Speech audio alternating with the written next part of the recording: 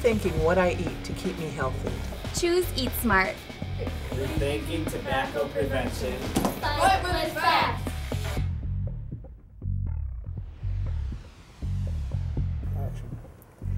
Rethinking access to mental health care in our community. Rethinking where we get our foods. School gardens.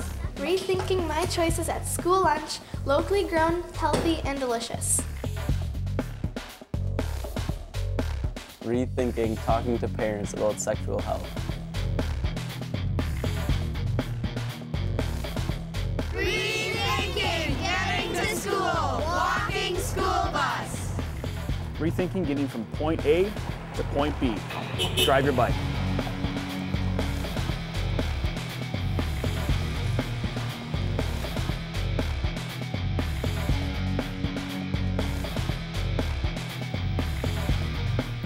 Hello everyone, and welcome to Rethink, Your Life, Your Choice. We bring community leaders, advocates, and residents like you together to find solutions to the most important prevention and health-related issues we are facing today.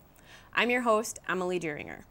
We are excited to transform Winnebago County into a community focused on implementing solutions for better health, where our residents live, work, learn, and play. Today we are talking about community initiatives that have similar missions to Rethink.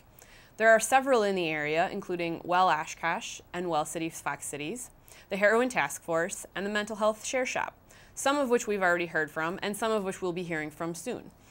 On this show, we'll be specifically focusing on a couple of groups working to increase access to physical activity and nutritious foods. Our first guests are Sue Panek, Director of the Oshkosh Area United Way, and Keren Rosenberg, Program Manager of the Way to the Fox Valley Initiative. Thanks for both of you for being here today. Thank you. All right, so we'll get right to it. Keren, I guess the first thing we need to start with is, what is the Way to the Fox Valley? Okay, Way to the Fox Valley, it's a new initiative in the Fox Valley, and it includes the three counties, the Calumet, the Winnebago, and Outgamey. And actually it's a result of two-day summit that took place last spring, and 150 stakeholders from different sectors participated in this summit. And then it was decided to establish the initiative. And actually, it was a result of recognizing obesity as a major problem in the Fox Valley. So several organizations, they decided that obesity will be their major priority.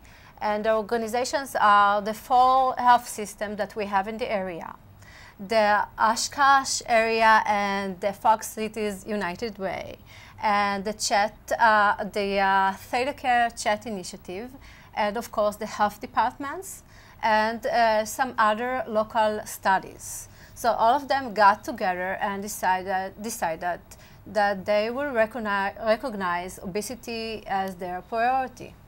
So that's a great summary of how this kind of all emerged.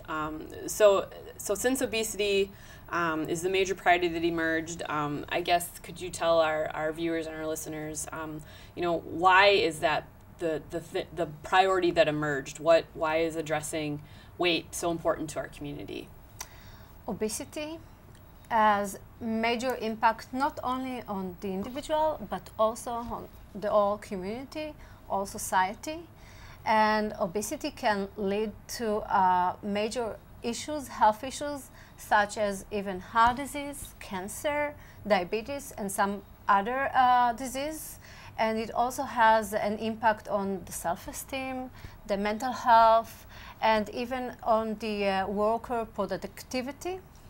And also, it even can affect on the way that we build our buildings. And for example, today we need to have bigger entrances or even bigger toilets. It also affects, for example, on the way that we mode our transportation. And for example, some people need to buy 2 flight tickets because they need double seat. So those are the example how it affects our life. And obesity costs us as a community more it's more money. And that's why it's not only the individual problem, it's the whole community problem. Exactly, and I love that you brought up things more than just, you know, the traditional health reasons why obesity is such a priority, because a lot of times people might think that that's the only thing obesity affects, but there's so much more. So we actually have a couple graphics that we want to put up talking about just the sheer numbers of people that are affected by obesity and overweight in the area, and these are specifically for Winnebago County. So we have a body mass index for Winnebago County adults, which is a formula of height versus weight.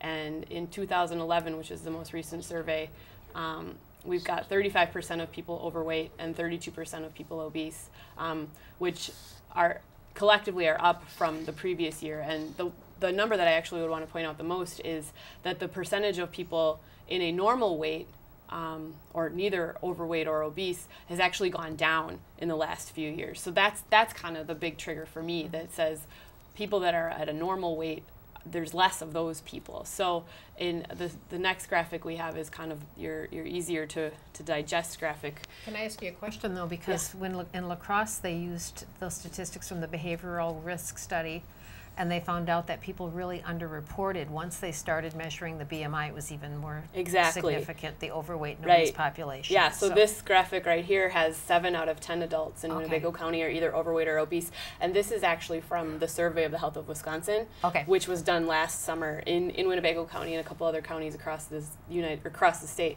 And this was actual measured data. So someone went to them and measured their height and measured their weight. So self-reported data has Winnebago County at about 65% overweight or obese. But the not self-reported data where you actually had someone go in is 7 out of 10. Yeah. Which either way, when 6.5 out of 10 or 7 out of 10 it's still a lot of people. Yes. So, and Karen, you mentioned diabetes, and the last graphic we have is a percentage of population with diabetes, and you can see that there's almost 10% of people have diabetes, which is astronomical when you talk about that type of condition. It's something that impacts every part of your life. So if anyone out there knows someone with diabetes, which most people do, it's very debilitating and needs constant management. So, you know, you can only imagine how all these people came together and how many different groups came together, recognizing that, hey, this is something that is impacting everybody. So Sue, if you want to speak to that, who are all these people that are coming together to help the movement? Well, we start with these champions of ours who are the leadership team. And I'm pretty sure we have a graphic of this. There are 35 people on our leadership team, and they're from all 3 counties. But so I'll just mention the ones that we might know here in Winnebago County, and those would include Ada Timke from Laura's Tortilla Flats, Bill Calhoun from Affinity, David Zerby from Aurora, Diane Abraham from the Oshkosh Area Community Foundation, Doug Keren, who is with Winnebago County Health Department, Julia Solomon, who is with Affinity, and Margie Harvey, who they do a wonderful workplace wellness program, and she's from Silver Star Brands. Well, Mark Harris, your ultimate boss, Petra Roeder from UW Oshkosh, Stan Mack, who is with the Oshkosh School District. Of course, both Karen and I serve on that committee as well. Tom Blaze from the Oshkosh YMCA. So we really have a cross-section of the community who's working on this project, making sure that all those interests are being met and all those voices are being heard.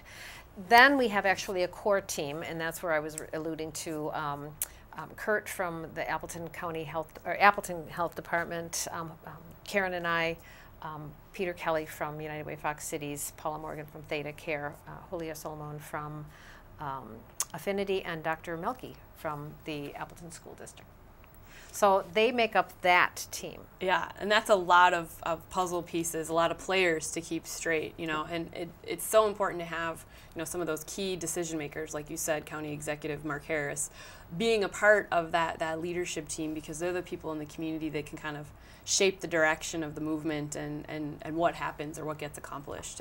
But it's nice to have Doug and Mark there, because Doug can talk about it from a Department of Health perspective, and Mark can talk about it from the whole county. So the interest of everyone are there. Exactly. So so how will all this coming together make a difference? Well, we're using kind of an interesting model called collective impact, where we will be sharing an agenda. Everyone, we've got one common goal. We've got a common agenda. We're going to have common measures. We're going to have constant communication. And again, each of these teams is made up of people from all 3 counties, not just one. And then we have backbone organizations, and the 2 United Ways are the backbone organizations. And so we're making sure that everything continues to go. We will ultimately be responsible for what happens because, as Karen said, this is not a health issue. This is a community issue. I mean, ultimately, it's our individual health that we're worried about, but the community has to deal with this. And unfortunately, it's going to take us some time because we didn't get obese or overweight overnight. I know I didn't. So it takes me that much longer than to lose the weight or to become more fit or whatever. So the mission or our goal really is to achieve and maintain a healthy weight. So you just had a kickoff, talk about get things going. So can you explain a little bit what happened there with this kickoff and doing stuff in the community, well, making the magic happen? We did the summit a year ago. So that was the 2-day summit a year ago. And the kickoff was really, we went to all these people who are on our email list and on our constant or on our communication list and said, there are 6? Are there 6? 6 settings in the state plan. We're not trying to rebuild something. The state already has a plan. So there are 6 areas, settings in the state plan. And I'm not going to remember them all. So I'll just tell you the 2 that were picked to start. And that was workplace wellness and active communities. So on Thursday of last week, we ended up having a kickoff, a launch of these 2 groups. And we kind of gave them a little bit of background on what Way to the Fox Valley was about and then had them break up into groups and started their planning. And now those 2 groups will continue to move forward with their planning. But again, it was an opportunity for us to bring all the players together so that they could build some trust, build some friendships, build some networks. And then now they're going to be coming together and meeting on a regular basis to try to set some goals that ultimately will go to the ultimate goal, which is to reduce the BMI. Excellent. So, and Karen, you talked about one of the things before we started on the show here, we talked about the I Took the Pledge campaign. So can you talk a little bit about what that means? That was part of the kickoff as well. Yes, at the kickoff, we ask people to think about the pledge, about the commitment for themselves or for their families or for the community, and then we ask them to hold a sign, I took the pledge, and to take the selfie or to ask their friend to do it. And we made it very nice because we want them to feel good. Like we made it like a Hollywood style, and we had the red carpet and Oscar statue, and people really get into it. And we also ask them to fill in this postcard and write their personal address and the pledge. And 2 weeks afterwards, we sent them the postcard as a reminder. And I also would like to invite the audience to send me an email and to write their address and your pledge, please, and I can send it to you. And actually, the pledge can be something very simple, something doable, something that you can implement in your daily routine. I personally decided to pledge to drink more water and to reduce sodas. So this is the idea. And we decided to take the advantage of this selfie trend and just to spread the word about the Way to the Fox Valley. And people can look at some of the already posted selfies up on the Way to the Fox Valley's Facebook page. So, yes. So if you need some inspiration for your selfie on I Took the Pledge, you can make your homemade sign. That's fine. And then like us. Yeah. That's fantastic. So I'm really excited about where this is going to be going. I'm really excited that Rethink is going to be a part of it. Yes. So I appreciate both of you being here today. So you know, I'm definitely hopefully not alone when it comes to who else is going to get involved. You know, I filled out my postcard. I'll take my selfie. I like the page. I know everyone else out there can do that too. So there's lots of exciting things happening with Way to the Fox Valley. So I appreciate all the work you guys are doing. Well, with your opening, I mean, you've got all this audience out there already. Yeah. So, and I think it's going to have to be the kids. Oh, yes. It's going to have to be the kids that make this change. Who doesn't love kids eating healthy foods and Right. being physically active, right? All right. So up next, we'll be focusing on a different project that Rethink's Farm to School member Sabina Bastias is working on. It is called the Oshkosh Food Co-op. And if you're not sure what that is, we've got a little video that will be explaining that. So we'll be back in the studio after this segment.